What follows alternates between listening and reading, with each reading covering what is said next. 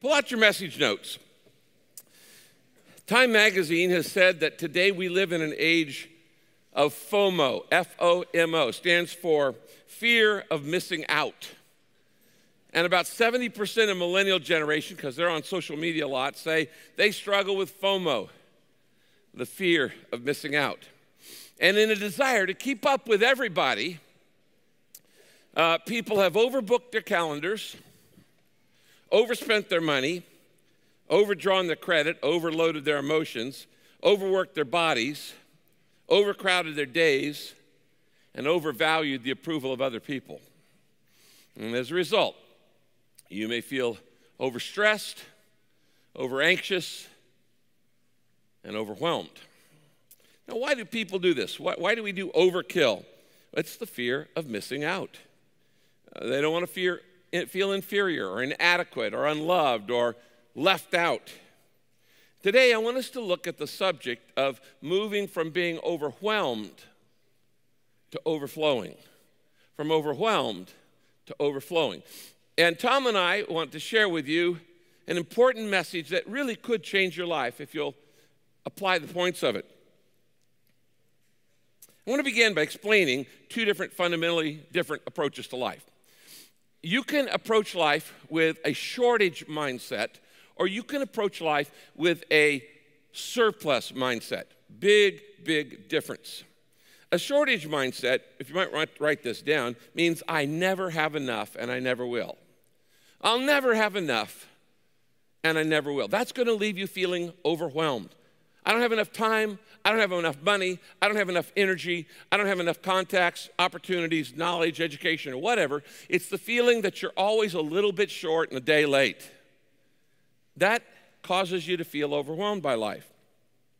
In the Bible, words like lacking, wanting, needing are used for this lifestyle, this shortage mindset. Good examples in the Bible. There was a famine in Israel, and Elijah and his servant Gehazi had a discussion about this. And notice up here on the screen, the Bible says, a man brought Elisha, the prophet, some loaves of bread. Now remember, this is a famine going on in the land. Elisha said, give it to the people so they can eat. And Elisha's servant said, there's not enough here for 100 people. Not enough. That's a shortage mindset, shortage mentality. Just give it to them, Elisha said. The Lord has promised there'll be more than enough. That's a surplus mindset. So the servant gave the bread to the people, and sure enough, it says they ate until they were full, and they still had some left over, just as God had promised. Shortage lifestyle, I'm never going to have enough. Surplus lifestyle, I've got more than enough. Now, the focus, if you want to write this down, the focus of a shortage mindset is I focus on my limited resources. My limited resources.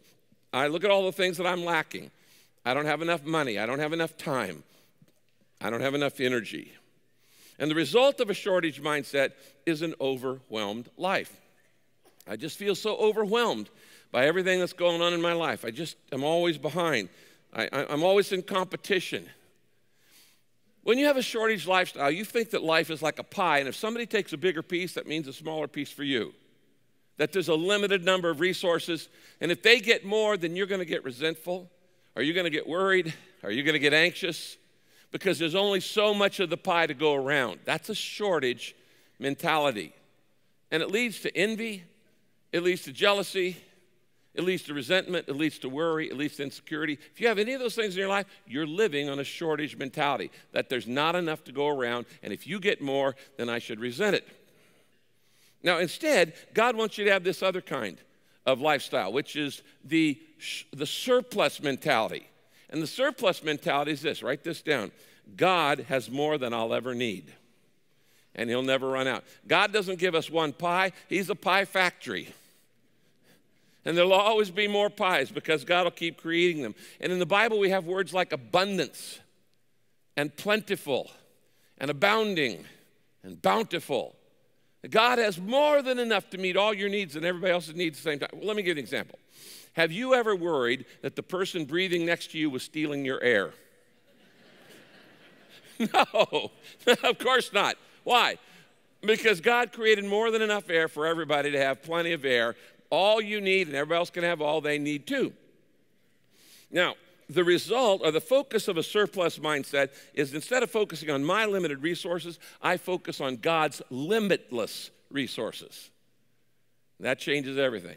God's unlimited, limitless resources. And he's got plenty. And the result is an overflowing life. Now, with that understanding, we can go to where we're going to go today in Psalm 23. We've been studying the Lord is my shepherd psalm now for many, many weeks. And we come to the next phrase where David says, you fill my cup to overflowing. You fill my cup to overflowing. ICB translation says, you give me more than I can hold. The New English, or the New International Version says, my cup overflows. And if you memorized this years ago in the old King James, you memorize it, my cup runneth over. What's he talking about there? He's talking about the overflowing life rather than the overwhelmed life. Now, I want you to compare. We've been in this psalm for a long time. It's only 6 verses. In verse 1, he says, the Lord's my shepherd. I have everything I need. He gives me everything I need. I shall not want. Now, in verse 5, he says, my cup runs over. He's taken it to the next step. Verse 1, God gives me everything I need. Verse 5, God gives me more than I need. My cup runs over. I can't keep it all. My cup runs over. He gives me more than I need. Now, what's your cup? What's the metaphor here? Write this down. My cup is my life. When David says, my cup runs over, he's saying, my life is overflowing. I'm not overwhelmed anymore because I don't have enough time, energy, or whatever. But instead, I'm overflowing. There's like a river coming out of me. My cup overflows. Jesus talked about this. In John chapter 7, Jesus, 2,000 years after David, said this. On the last day of the festival, it's the most important day. This is at the temple in Jerusalem. Jesus stood up and he shouted to the crowds. Now, there's probably 50,000 people on the last day of the festival outside the temple, 50,000. Imagine the drama of this. Jesus Christ stands up and he shouts to the people. And what he shouts is this: if you are thirsty, come to me. And everybody's looking around. If you're thirsty, come to me. Everyone who really believes in me will have rivers of living water flowing out of their lives. What's he talking about there? He's talking about the same thing David's talking about. My cup runs over. My life is not overwhelmed. My life is overflowing. I'm not worried about running short of anything because God is the source of my life. He can turn on one faucet and turn off another. I can lose one job, he can turn on another. When the faucet runs out of water, I don't think, oh, there's no more water in the world. I just get a new faucet. Here is an overflowing life. And he says, anybody who believes in me, really believes in me, will have rivers of living water flowing out of their lives, living an overflowing life. Now he says there, who believes in me. Circle that phrase, really believes. That word in Greek is the word pisteuo. And it actually means more than just having head knowledge, like I believe Jesus is the Son of God.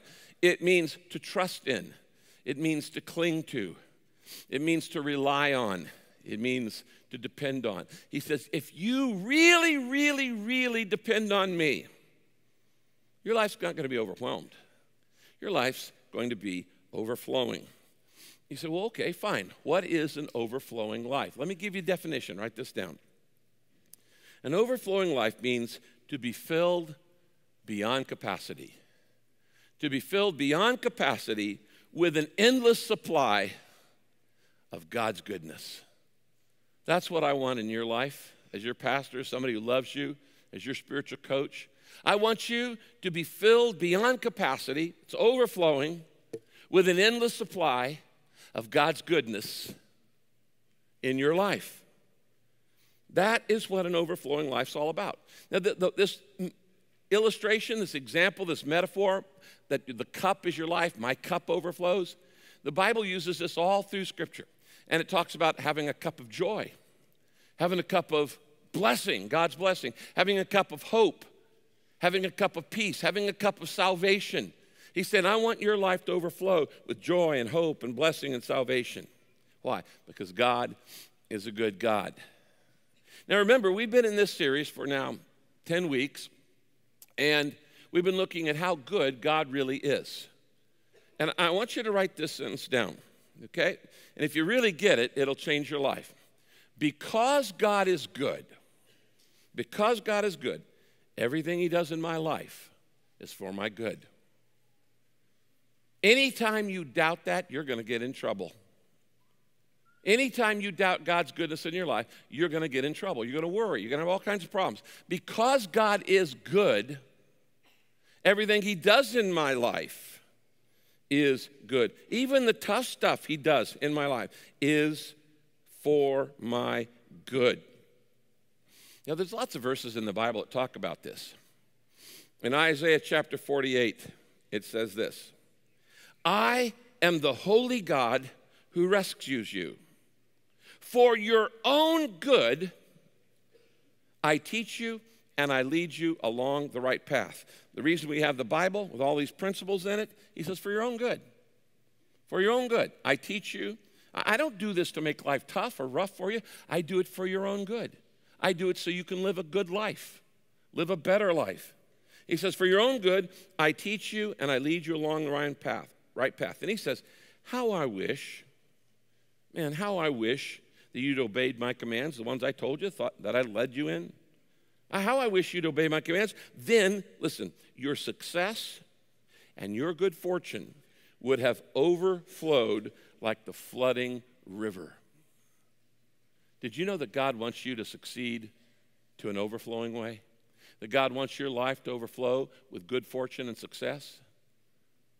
Everybody wants to be a successful. He says there, if you would have just observed the commands I gave you, your success and good fortune would have overflowed like a flooding river. Did you notice the key to success in life? It's not going to self-help seminar. It's not watching some TV show. He says, if you just do what I told you, if you just read the owner's manual, I did this for your good. If you just treat your body the way I tells you to treat it, it'd be for your own good. If you just treat sex the way I tell you, it'd be for your own good.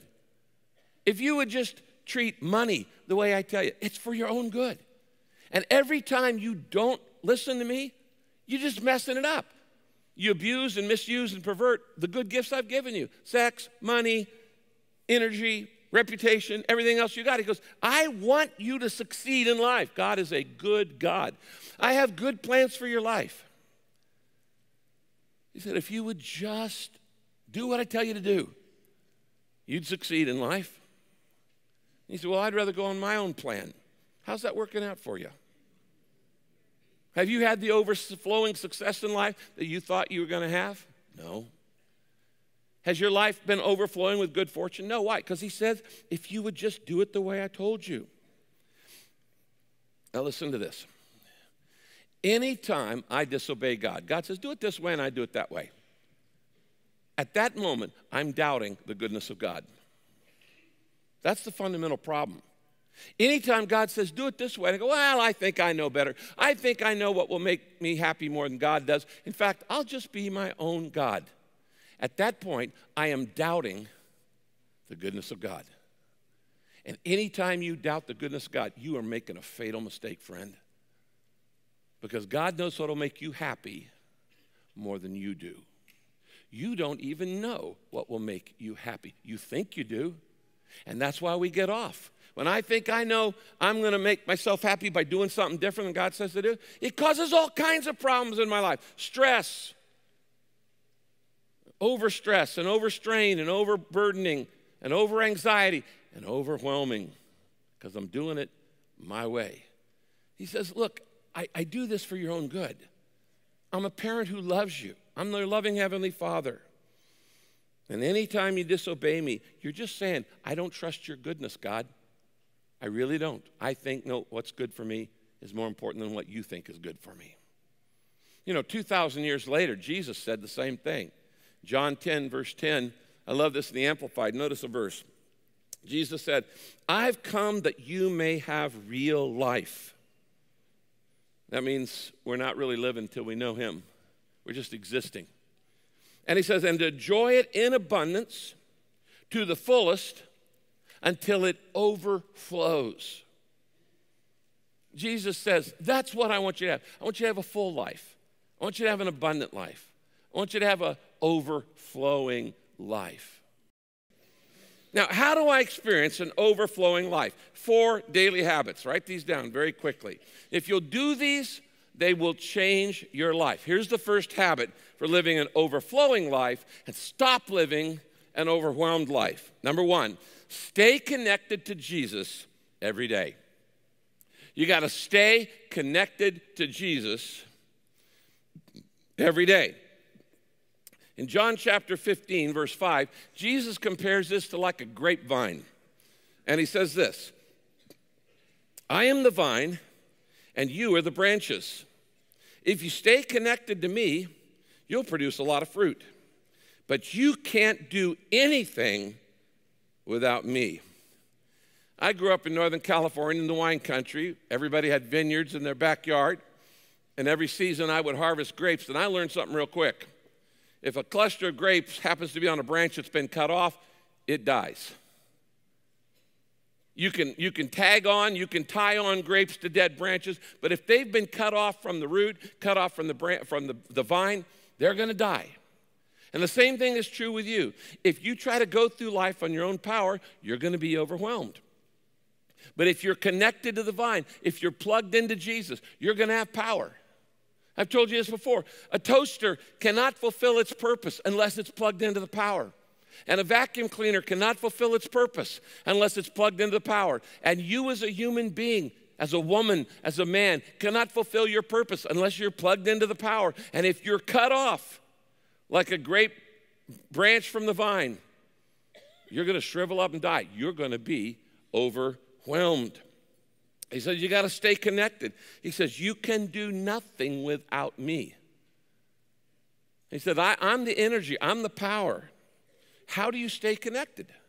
How do I stay connected to Jesus on a daily basis? You spend some time with him.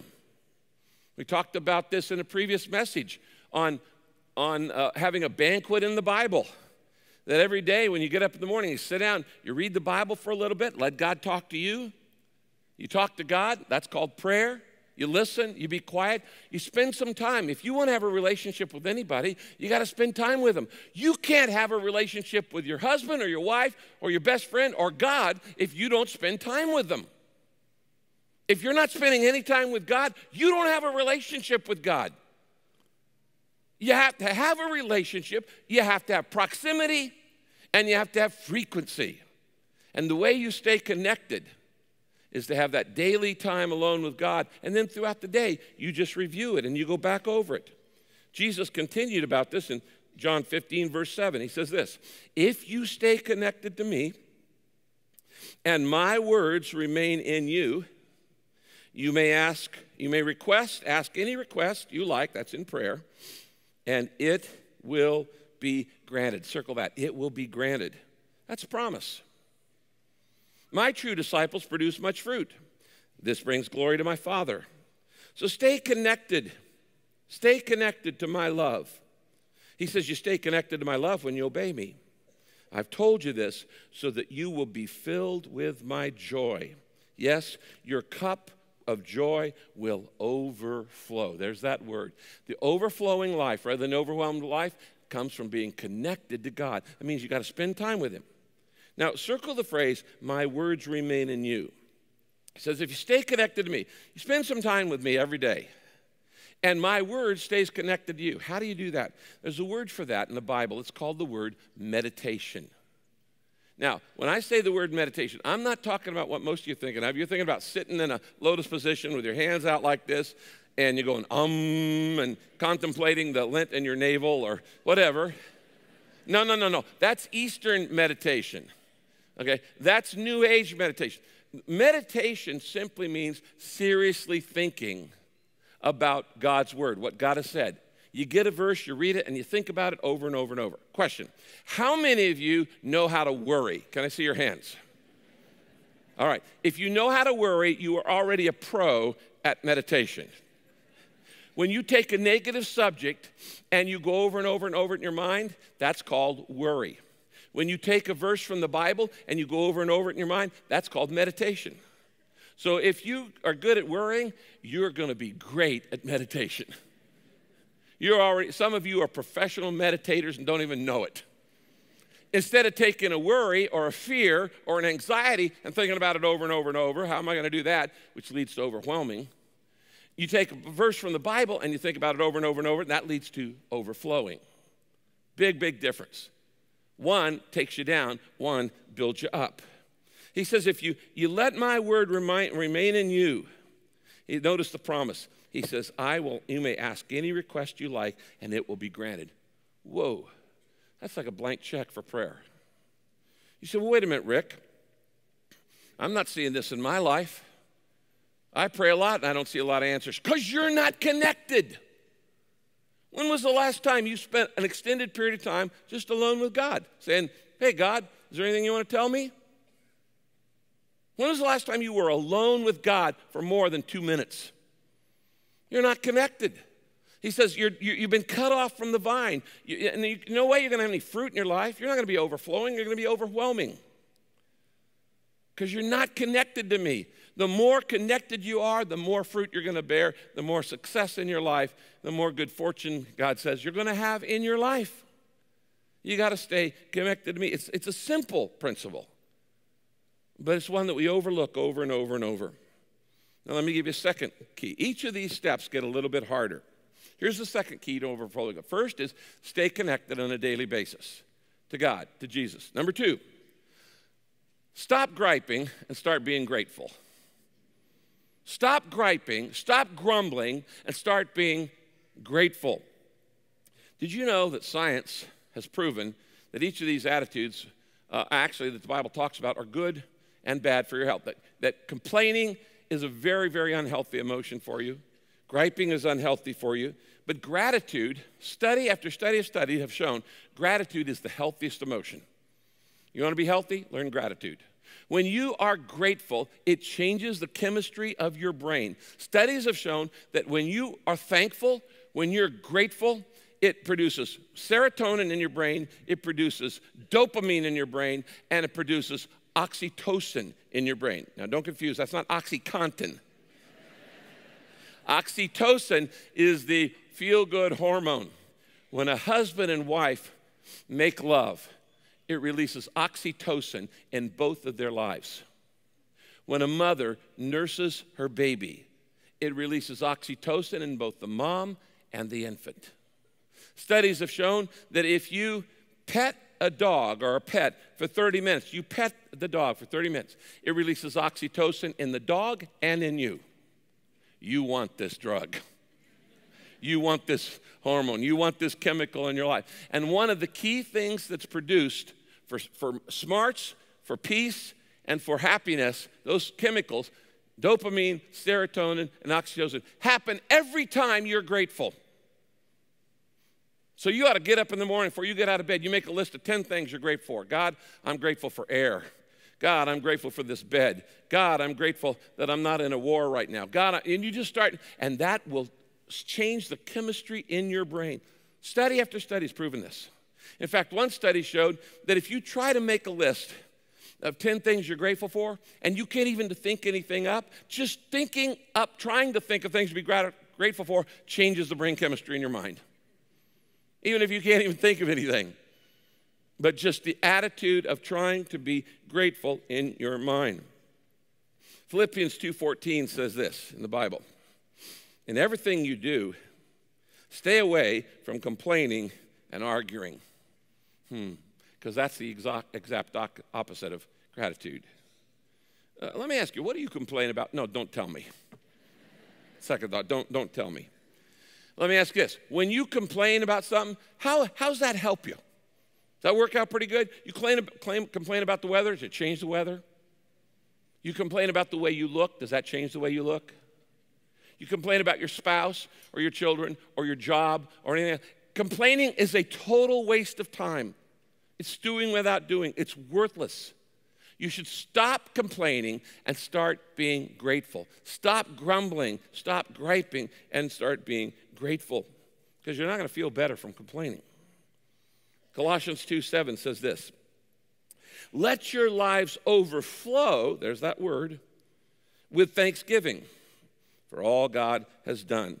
I suggest that you start your day with gratitude for God, what God has done for you, and for others. And just go through that. In fact, did you know, I read a study recently, that if in the morning you get up and you send, the first thing you do is you send an email of gratitude to somebody you love or somebody who's helped you, it actually lowers your stress for the rest of the day because of the chemicals that are released in your mind. It'll actually lower your stress if you'll start your day with good news, not bad news. And if you actually start with gratitude, send an email a day. It'll help you be healthier. 1 Thessalonians 5:18, no matter what happens, always be thankful, for this is God's will for you who belong to Christ Jesus. You know, I have people come to me all the time and say, you know, Pastor Rick, I just want to know God's will. I just want to know, what does God want me to do in marriage? What does he want me to do in my career? What does he want me to do in school? What does he want me to do? I just want to know God's will. Well, here it is. This is God's will for you, that in everything you give thanks. Why would God teach you step 2 when you haven't done step 1?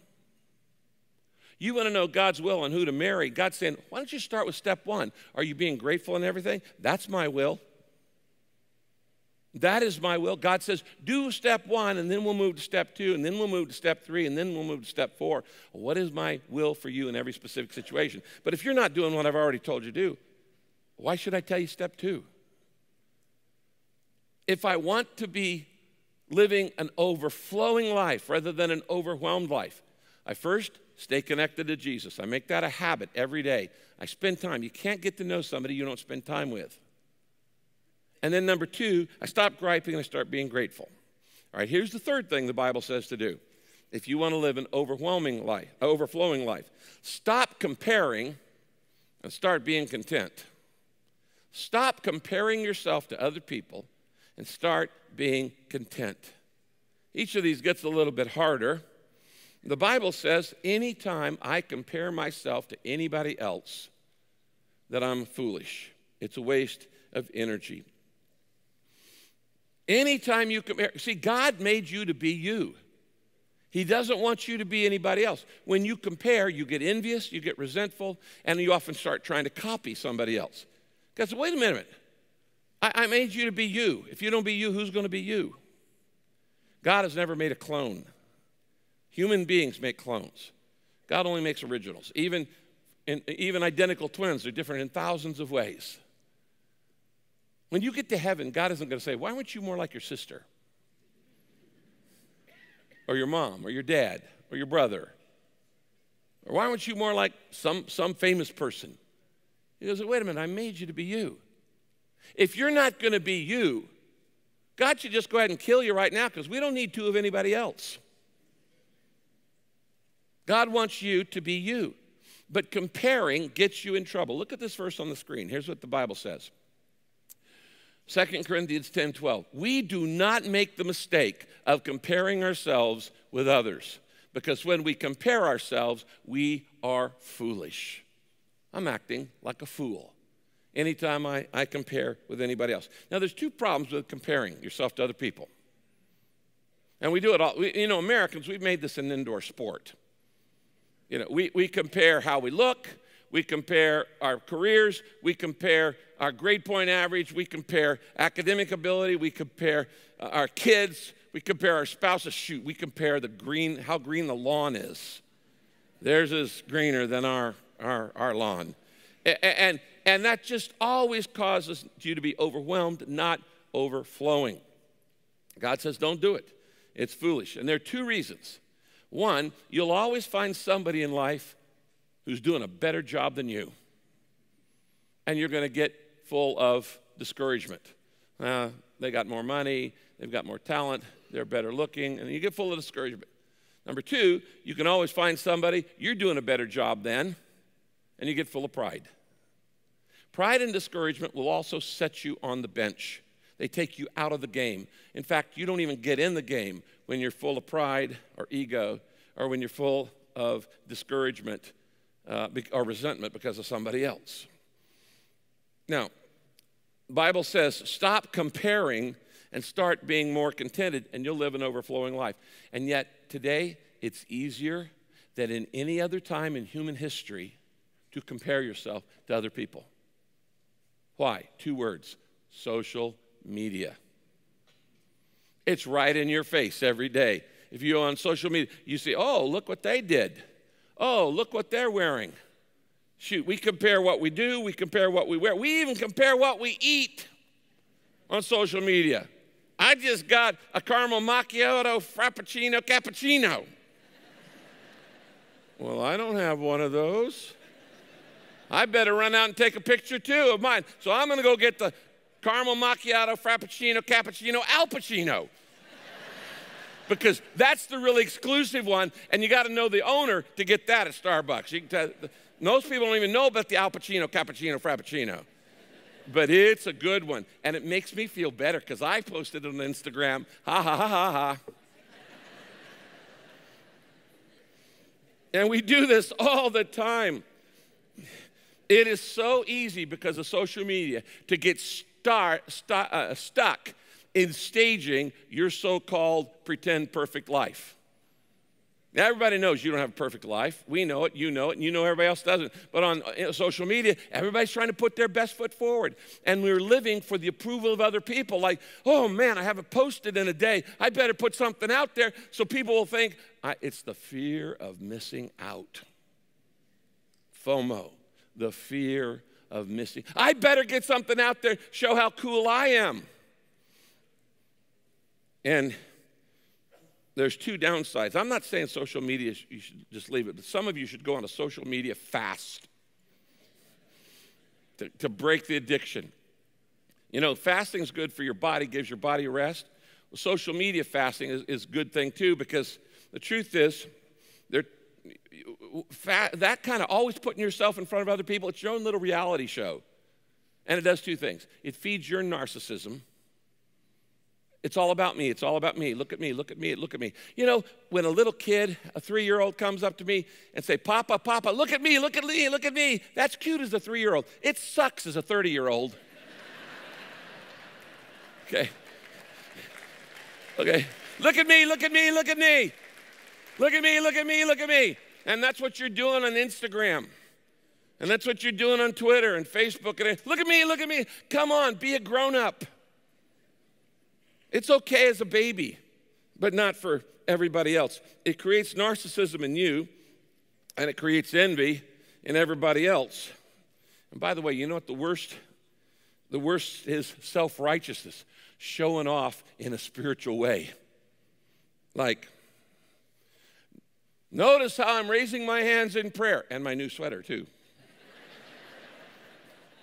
Or, see me highlighting my notes in my quiet time alone with God that I just shared with 1 million people. If you're having a quiet time to impress other people on Instagram, stop it. That's the worst form of hypocrisy. And I'm showing how spiritual I am. It's the humble brag, like, you know, please pray for me. I've got to go pray for Bono. Like putting in a little name dropping there or something. All of the, you know, if you're a worship leader and all of, you know, you post the picture where all the lights make you look like a rock star. Don't. That's the overwhelming life. That's not the overflowing life. As I said, some of you need a social media fast. Look at this verse on the screen.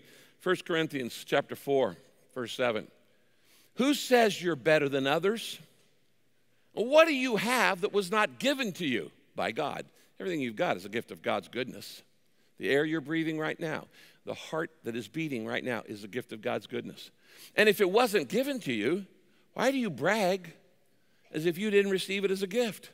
It's all a gift, folks. Let me ask a real serious question. You want to be healthy? You want to live longer? Look at the next verse. Proverbs 14:30, the Bible says, it's healthy to be content, but envy will eat you up. And the more you go out there and you look at what other people are doing, the more envious you get, the more jealous you get, and the more resentful you get. He said, it will eat you up. Ecclesiastes 4:6, it's better to be content with what you have than to always be struggling for more. That's like chasing the wind. You know, in the New Testament, Paul says, I've learned to be content. It has to be learned. You see, by nature, I'm not a naturally contented person. Neither are you. By nature, you are not a naturally contented woman. You're not a naturally contented man. By nature, you are naturally discontented. And that creates a lot of overwhelmingness in your life. But if you listen and do it what God says, you learn to be content, that's a good thing. You see, all those negative things that stress you out, worry, jealousy, resentment, anger, fear, insecurity, feeling unloved, feeling unworthy, feeling ashamed, feeling guilty, all those different things, guess what? They're all learned. Now, anything you can learn, you can unlearn. And the stuff you need to learn, like learn to be content, is what life's all about. Learn to be unselfish. Learn to be grateful. Learn to connect to God every day of your life. He said that's going to help you learn contentment. Get your eyes off other people. You know, the richest people in the world, I know a lot of people who are very rich. I probably know a dozen or so billionaires. And they would tell you themselves that there is no amount that will bring you at happiness, because you always want just a little bit more. Just a little bit more. And the wealthiest person in the world is not the one with the most money. The wealthiest person in the world is the one who's most contented with what they've got. Because you can have a ton of money and still be miserable. God says, I want you to stop griping and start being grateful. And I want you to stop comparing and start being contented. And then there's one more. And this one's the hardest of all. Stop being stingy and start being generous. If you want to move from the overwhelmed lifestyle, I can't tell you how important this key is in your life. If you want to move from being overwhelmed all the time to being overflowing all the time, you must move from being stingy to being generous. And I'm not just talking about money. I'm talking about your time, generous with your energy, generous with your compliments. Stinginess is evidence of a shortage mentality. Stinginess is evidence of a shortage mindset. I only have enough, and if I give it away, I'm not going to have enough for me. That's a shortage mentality. It means you don't trust the goodness of God. When you say, I can't afford to tithe, I can't afford to be generous with the guy on the street, I can't afford to give money away to other people, I need it all for me. You don't understand how the universe operates. Because God wired a universal law into the universe, and it's this: the more you give away, the more you're going to get. And God wired the universe in that way that the more you give, the more you get. He did that because he wants you to become like him. God is a giver. The most generous being of all is God. Everything we have is a gift of God's generosity. And God wants you to learn to be like him, like father, like son, like father, like daughter. God so loved the world that he gave. Now, you can give without loving, but you cannot love without getting. This really upsets some people. When you hit the stingy nerve in them, it just irritates them because they don't understand the universe is the more generous I am, the more God is going to bless me in every single area of life. You're going to overflow. When I'm afraid to give away, it means I'm living a shortage mentality. I'm not living a surplus mentality. It's like, well, if I give away my piece of the pie, then you get more. No, that's not what it's about at all. Look at what the Bible says. 2 Corinthians chapter 9. Remember this: a stingy planter will only reap a small crop. You know, I grow vegetables. I'm a farmer. Last year I grew 56 kinds of vegetables and 18 kinds of fruit. Now, how about if I got a package of tomato seeds? I got 200 seeds. I'm only going to plant one seed because I better hold on to these. I might lose them. The only way I'm going to benefit from these, I'll lose them if they keep in seed. They'll just die. But if I plant them in the ground, I'm going to get far more back than I planted. You plant one kernel of corn. Do you get back one kernel? No, you get back stalks of corn with thousands of kernels on them. You always get back more than you put out. He says, remember this, a stingy planter will only reap a small crop, but anyone who sows generously will also reap generously. So, each of you should give serious consideration to what you want to give God. He says, don't ever give emotionally. He says, think about it, be rational. Give serious consideration what you want to give God, not reluctantly or under pressure, for God loves a cheerful giver. Now, you've heard me say this many times, never give under pressure. If anybody ever pressures you to give, don't give, because you don't get any credit for it. If you felt pressured from me, don't give, because you don't get any credit for it. God loves a cheerful giver. You only get it when God doesn't need my money. God doesn't need your money. He's the source of all the supply. He wants what it represents, your heart. Do you trust him? Do you have a shortage mentality or do you have a surplus mentality? Do I think, if I give away anything I've got, my energy, my time, if I give away compliments, maybe I won't get complimented. He says, you can be sure, here's the promise, that God is able to bless you with all grace so that in all things, at all times, you will always have all you need, and you'll also overflow, that's the overflowing life, so that you can give to every good work. Good night. That's like 7 alls. Let's circle them. Okay? This is a pretty cut and dried promise from God. Notice he says, God is able to bless you with all his grace. Circle that. All his grace. So that in all things, circle that, at all times, circle that, you will always, circle that, have all you need, circle that. You'll also overflow, that's circle that, so that you can give to every good work, circle that. That's a pretty amazing promise. He said, if you'll learn to be generous with your time, if you'll learn to be generous with your money, that's the acid test of do you trust God? Do you have a shortage mentality or surplus mentality? Most of you know Kay and my testimony on this. 42 years ago when Kay and I got married, we started tithing. Tithe means 10%. God says first 10% goes back to God. So when we were just really young, 42 years ago, we started giving 10%. I was only making like $200 a week. I was in school. And so if we made $200, $20 went to God. If we made $1,000, $100 went to God. We said we may be in debt to other people. We're not going to be in debt to God. Okay? Because we trust him. He's our source, not us. We're not the faucet. He's the source. And at the end of our first year of marriage, we raised our giving to 11%. Nobody told us to do this. Doesn't even say in the Bible to do it. We just wanted to do it to be more generous. Second year of marriage, we raised our giving to 12%. Third year, we raised it to 13%. Now, we weren't bragging on this. We never told anybody about it for 30 years. And we weren't trying to show off. I wanted to grow in generosity. Every time I give, it breaks the grip of materialism in my life. The antidote to get is give. Every time I give, my heart grows bigger. Every time I give, I become more loving. Every time I give, I become more like Jesus. And so every year, we just raise our giving. Now, some years I'm out of work or I'm in graduate school, the cupboard is bare. We'd still raise our giving, 0.25%. Because we wanted to be more generous the next year than we were the previous. Some years we've had a landfall. I'd get a job or get a raise or have a royalty or something, and we'd raise our giving sometimes 3 or 4%. Most of you know that today, Kay and I give away 91% of our income, and we live on 9%. And I can't tell you what a joy that is. I don't take a salary from this church. You know that. I've served this church for free for 38 years.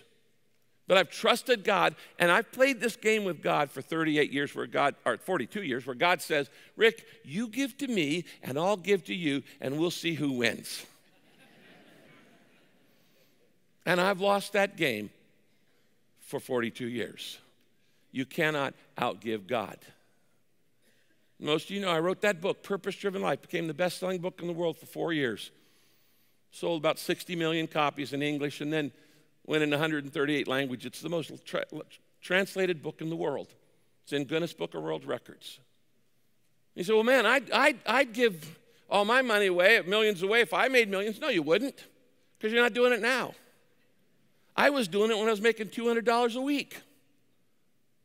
God knew that he could trust me with that money. He knew I wouldn't use it on myself. I just give it away. You cannot outgive God. I remember one time, Kay and I took Matthew, our son who had the mental health issues, took him up to Pasadena for counseling to a doctor, and Kay said, I'll go in with a doctor, and I said, well, I'm just going to go get something to eat. So it's downtown Pasadena, and I walked to a little burger shack, and I got a burger and some fries, something to drink, and I went over and I sat down on the steps of an old church downtown, right off Colorado Boulevard. And I'm just sitting there on the steps, starting to eat my lunch, and all of a sudden I turn around and I realize there are 3 homeless people sitting on these same steps. So I look around and go, hey, would you guys like to share my lunch? What am I doing? I'm just trying to be generous. It's a simple thing. You guys want to share my lunch? Yeah. So I took my lunch and I divided the burger into 4 pieces and handed them there and handed each one an equal number of fries. I did not share my drink. I didn't know what kind of disease they might be. Not on suck on my straw here, so. But I shared all of that, and we had a good time. We just told a bunch of jokes, had a good time talking, having fun, and about 30 minutes later, I got up ready to leave, and I started walking away. One of the guys goes, I know who you are. And I go, how do you know who I am? He goes, you're Pastor Rick. I said, how do you know who I am? He said, because 5 years ago, on the other side of town in Santa Monica, about 45, 50 minutes from here, he said, I was sitting outside a taco joint at midnight. And you were up at UCLA visiting somebody in the hospital, and you'd gone out to get some meals, and you stopped, and as you got out of the car, you saw me sitting there by myself, kind of huddled, and you go, hey, can I buy you lunch? Can I buy you dinner? And you brought me in, a total stranger, and bought me food and drink. He says, I've never forgotten that. Now, what's the likelihood of me meeting the same homeless guy 5 years later, 50 minutes away on the other side of L.A.? As I walked away, I said, God, what are you doing here? He goes, I just want you to know, I notice. I notice the little stuff. And the more generous you are, the more I'm going to be generous with you. Have you ever wondered why you don't have enough? Do you remember the story of Daniel? We studied Daniel for about 12 weeks when God took the nation of Israel and they were taken captive in Babylon for 70 years. And then later God said, you can go back home, but he said this, here's the key. I want you to put me first in your time, in your life, in your money, in your day. And he goes, when you go back home, just to prove it, the first thing I want you to do is I want you to rebuild the temple, which was destroyed, which is a symbol that worship comes first. God comes first in my life. And all those people went back home to Israel, and you know what they did? They forgot it. And they didn't put God first. They didn't build a temple. And there's a whole book in the Bible about this, mixed priorities. God says, if you put me first, I'll bless you. It's called the book of Haggai. Look up here on the screen. Here's what Haggai said. You know, you spend a lot of money, but you don't have much to show for it. You got food, but you don't have enough to fill you up. You have drink, but not enough to satisfy your thirst. You have clothes, but not enough to stay warm. You earn money, but it disappears as fast as if you had holes in your pocket. He said, and the income that you bring home, it just gets blown away. Have you considered why this is happening? Because you're too busy building your own fine house that you haven't built my temple, the house of worship. And that's why I'm withholding your blessing. Whoa. We'll just let that one sit there. Okay? Could this be the reason that that I'm overwhelmed instead of overflowing? That I don't have enough? You ever read God's challenge verse of the Bible? I call it the Pepsi challenge verse. Look at this verse, Malachi 3:10. He says, bring your full tithe to my storehouse so there will be food in my house. He's talking about where you worship. Test me in this. He says, I dare you. I dare you. Test me in this, says the Lord, and see if I won't open up for you the windows of heaven and pour out for you a blessing until it, read the word with me, overflows. That's the overflowing life. He says, I dare you. Put me first in your time. See if I don't bless your time. Put me first in your relationship. See if I don't bless that. Put me first in your money. See if I don't bless that. Whatever you want God to bless, you put him first in. You trust Jesus. You say, well, I trust him to get me to heaven. Do you trust him for anything else? How much? We'll close with this verse here on the screen. Jesus says this, words of Jesus, if you give, you will receive back. Your gift will be returned to you in full measure, packed down, shaken together. It's like when you're shaking a thing to get all the air out of it. Shaken to make room for more and running over. That phrase right there, running over, it's the same phrase as David in the Psalm 23. My cup runs over. It's the overflowing life. How do you get that life? He just says it. Whatever measure you use in giving, large or small, it'll be used to measure whatever is given back to you. And finally, Jesus says this on the screen, Matthew 9:29. According to your faith, it will be done to you. Let's bow our heads. Are you tired of being overwhelmed? Have you had a shortage mindset? That I won't have enough time, I won't have enough money, I won't have enough energy, I won't have enough contacts. Let me ask you, what are you lacking? What do you need more of? More time, more money, more energy, more knowledge, more opportunity. I want to challenge you to commit to the 4 daily habits of an overflowing life. Would you say right now, dear God, I will connect with you every day. I'm going to be like the vine and the branch. I want to bear fruit. I got to stay connected. I got to spend time with Jesus every day through prayer and meditation. There's not going to be a day of my life that I don't spend some time with you. How can I have a relationship to God if I never spend any time with him? You say, I will connect. I will do that habit of daily connecting with God. I have a class on it, class 201. Will you say, I'm going to stop complaining and start being more grateful every day? Say, God, I want to start every day with a list of 10, 12, 15 things. I just get up and start by being grateful, not grumpy. Grateful, not griping. Grateful, not complaining. And then say, God, I want to develop this habit of stop comparing myself and start being contented. Stop comparing. Start being contented every day. Stop living my life for the approval of others, whether in the neighborhood, at school, or on the internet. Help me to be me, not somebody else. And God, I'm going to stop being stingy and start being generous every day. Generous with my words of praise. Generous with my time, generous with my talent, generous with my treasure, generous in every area of my life. Maybe you need to say, I need to start tithing, Lord, just to trust you in your goodness. If you've never opened your life to Christ, say, Jesus Christ, I want to learn to trust you. I'm tired of living an overwhelmed life. I want to live an overflowing life. Help me to do it your way, because you are a good God and you want what's best for me. And I pray this in your name. Amen. Thanks for checking out this week's message on YouTube. We would love to get you connected with our online community. There's 3 easy ways to get you involved. First, learn about belonging to our church family by taking Class 101 online. Second, you can join an online small group or a local home group in your area. And third, check out our Facebook group to engage with our online community throughout the week.